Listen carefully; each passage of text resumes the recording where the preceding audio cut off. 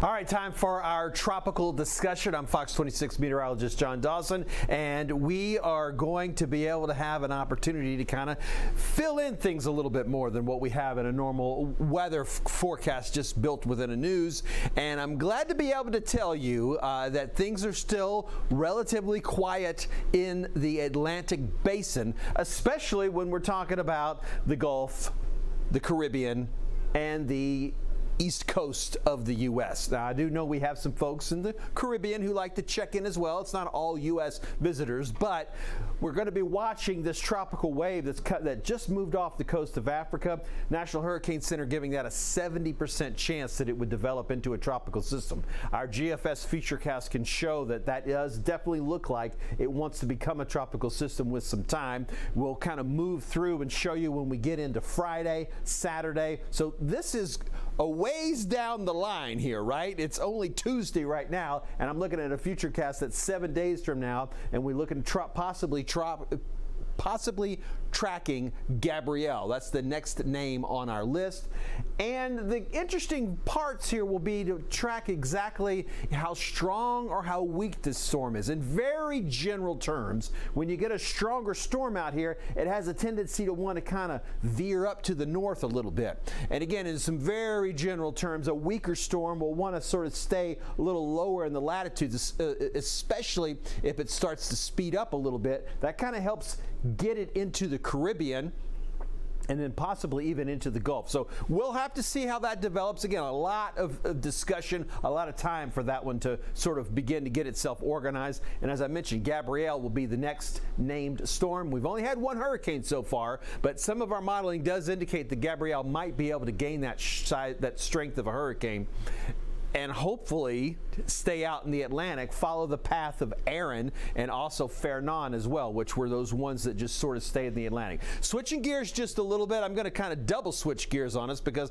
first of all, I'm going to start talking about what's in the Pacific, but then also I'm going to talk about even for those folks of us here in Texas. And I know, again, I know not all of our audience is Texas, but we're certainly going to be talking about it. This is Lorena. Lorena is currently a tropical storm. National Hurricane Center keeping an eye on it. Maximum sustained strength winds at around 50 miles an hour. It's expected to make a Mexico landfall, and it is probably going to reach a hurricane strength before it makes landfall as a strong tropical storm. Now, what's going to be interesting about this is going to be one of those situations where the remnants or the moisture that's kind of left over from this storm is going to be with us and impacting the U.S. So here's the Futurecast. This is the exclusive Fox weather model. Notice how we've got that churning out here. It gets better organized and then begins to make that landfall. And look at all that moisture moving up through the southwest of the U.S. and then even moving into the panhandle of Texas. And some of that moisture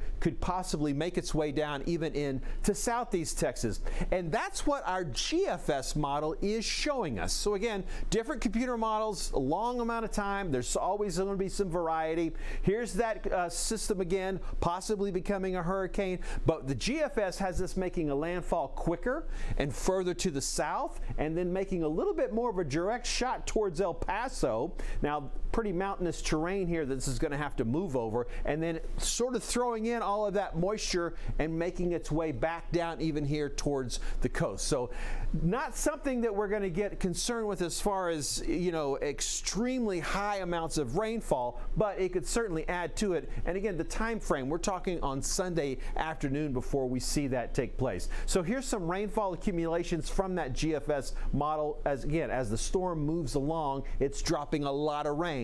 It's going to lose that intensity after the landfall. It's more of a disorganized batch of moisture, but we could be seeing some of our areas.